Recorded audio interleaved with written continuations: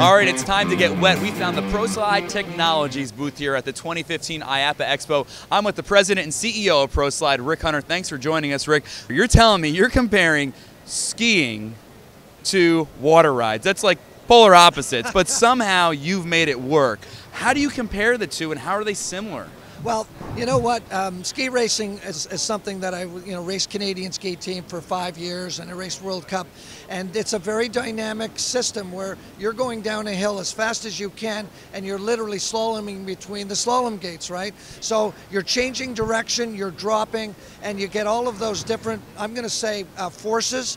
And when I got involved in this industry 35 years ago, I was thinking if I could ever bring that level of excitement of ski racing into the water rides, this would be a great success. Like when you're ski racing, okay, and you're doing slalom and dropping at the same time, what we do is I'm thinking really about, hey, in the old days, a slalom water slide was really quite passive, okay?